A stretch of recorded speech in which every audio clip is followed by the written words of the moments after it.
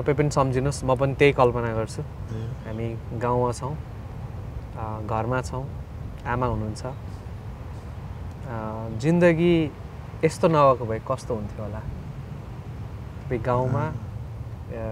यदि कुक नहुनु भएको भए प्रोफेसनललाई पनि छोडौं कस्तो हुन्थ्यो होला एभ्रीडे अलिकति केही कहिल्यै सोच्नु भयो जस्तै अब म आज यहाँ छैन भने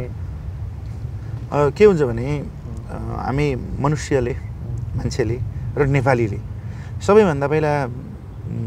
पहिला के सोच्नुपर्छ भने या के सिक्नुपर्छ भने हाउ टु स्टे ह्यापी के कसरी खुसी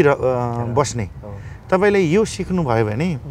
तपाईलाई पीएचडी र मास्टर डिग्री गर्नु जरुरी छैन के तपाईले यतिमै भ्याउनुहुन्छ लाइफ जहाँ बस्नुस् खुसी बस्नुस् कुराको केही चीजको कम्पेरिजन छैन के छैन वर्ल्ड इज सो बिग हैन त्यहाँ तपाईले कम्पिटिसन गर्न गयो र कम्पेयर गर्न गयो भने तपाई हराउनु हुन्छ के so stay who you are हैन म जहाँ पनि बसे म एकदमै खुसी बसेको छु मेरो जति पनि यो सुनिराख्नु भएको छ प्रोग्राम हेरिराख्नु भएको छ उहाँ यदि चिन्नुहुन्छ भने मलाई हैन पहिलाबाट म सेम छु के अहिले पनि देयर इज नथिङ चेन्ज पहिला पनि ह्यापी थिए हैन अहिले पनि ह्यापी छु हैन एभ्रीथिङ इज देयर एप्रिसिएसन